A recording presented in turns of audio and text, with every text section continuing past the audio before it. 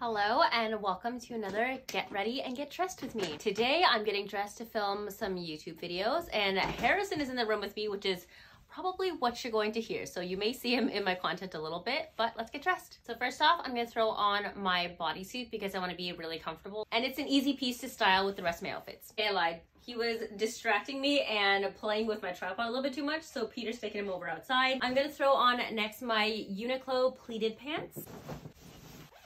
I'm gonna wear my Hermes Gamma belt because I just feel like it's gonna pull the outfit together, but I do want to flip it the other way around. I really like this color a lot with these pants. I'm gonna be wearing my Massimo Dutti cardigan again.